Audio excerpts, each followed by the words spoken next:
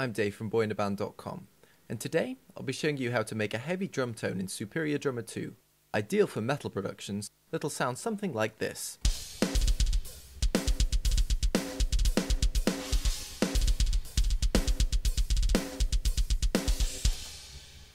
So as you heard, I've got a nice little metally loop here to work with plenty of kicks and not too much snare. Depending on how quick your tracks are, you'll probably want to vary the snare. Slower stuff doesn't come across too well with big ringy snares like this one.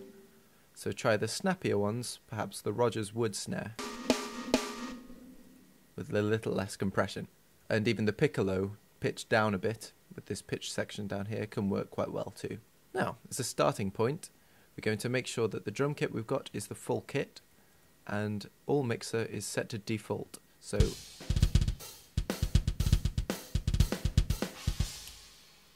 we've just got that blank slate. If Kim Jong-il has taught me anything, it's that blank slates can be molded into pretty much anything you want.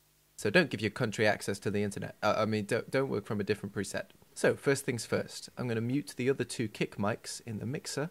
We have a listen.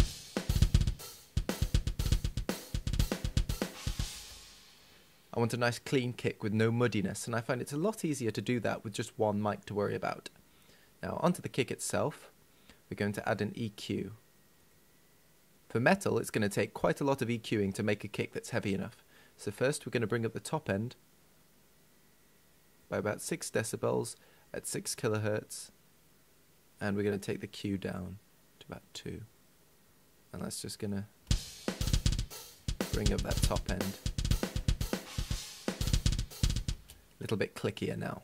Now the kick needs to have a lot of presence in the lower frequencies below 100 Hz too, but not so much above that, since that's usually where the bass will start to live, around that 100 Hz, 200 Hz region in the mix. So bring up by a ridiculous amount the lower end. We're going to take it up by about 12 decibels, around 30 Hz, just like that.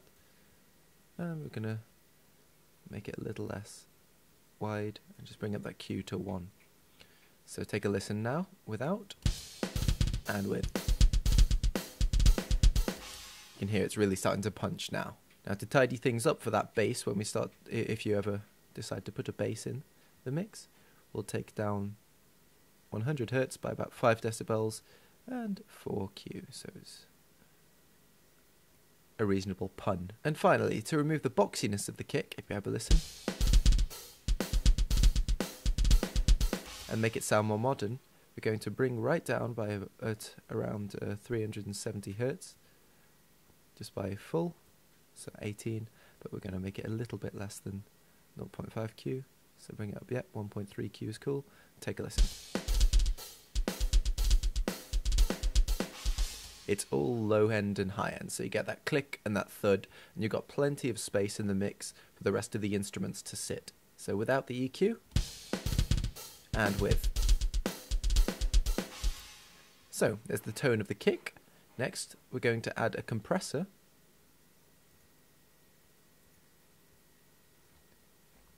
And we're going to have a threshold of minus 10 decibels.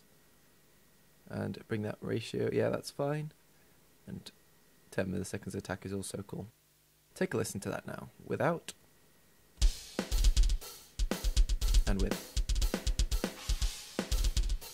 You can hear it slightly squashes it, letting only that first hit of it through, and then bringing the end up a little bit. Next, let's play with the snare. Add a really similar compression. Going to be a little bit harsher on the snare, with a minus 15 threshold. And we're going to bring the release down to 50, so the end can really be heard. So without, and with. But most of the change is going to come from EQing. So we're just going to add an EQ and gently boost for the low end around 200 Hz, by about 6-7 decibels, and bring that Q up as well, just so it's focused around that 200 Hz area. And that makes the snare really thud nice and hard in the lower end. And we're going to brighten it up to compensate with a tiny boost at around 2.3 kilohertz. So 2.5 will do. And we're gonna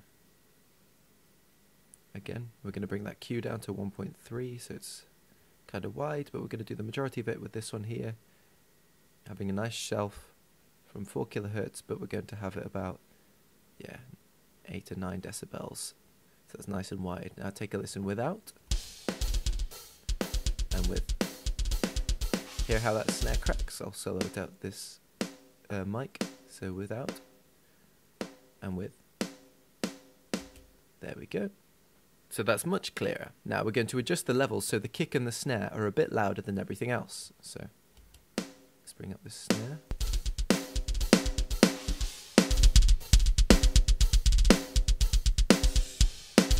You want them to be a similar kind of level, and if it starts to clip or anything, just bring that master volume down.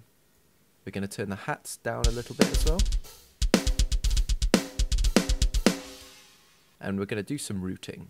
So we're going to route the kick, snare, hats, cymbals and room mics to separate buses over here.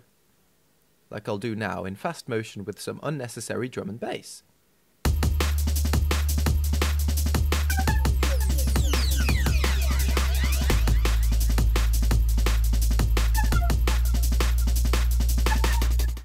There we go. And as you can see, all that was just clicking this output at the bottom and selecting the bus you want. And then we're going to route these into another bus channel. We're going to go for bus 10, so it's nice and a round number.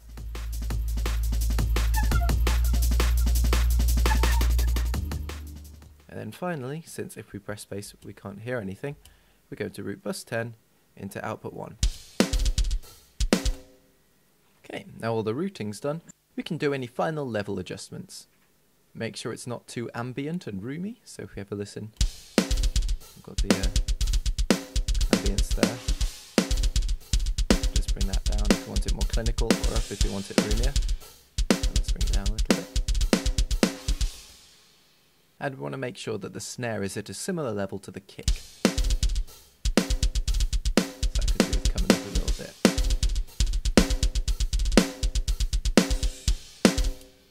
Maybe down a tad because it's varying quite a bit.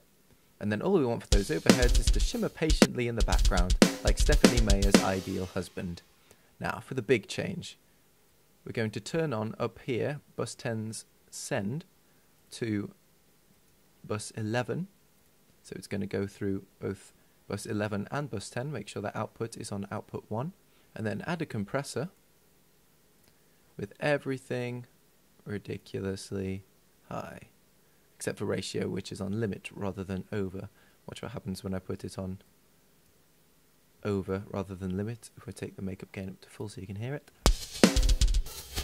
and solo it out, it just starts to sound like some kind of weird Martian radio station and a gong. But if we take it to limit, it just completely crushes the sound. Now, listen to what happens when we dial some of this into the mix.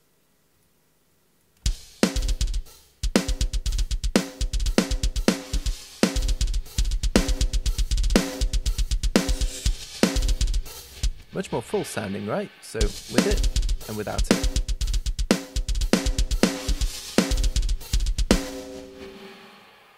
This technique is called parallel compression and is frickin' awesome on percussive sounds.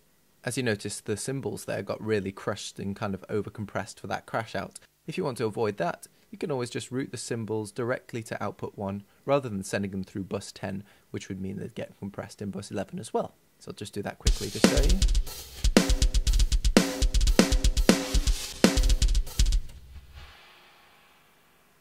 And there we go, a metal sounding kit in Superior Drummer 2.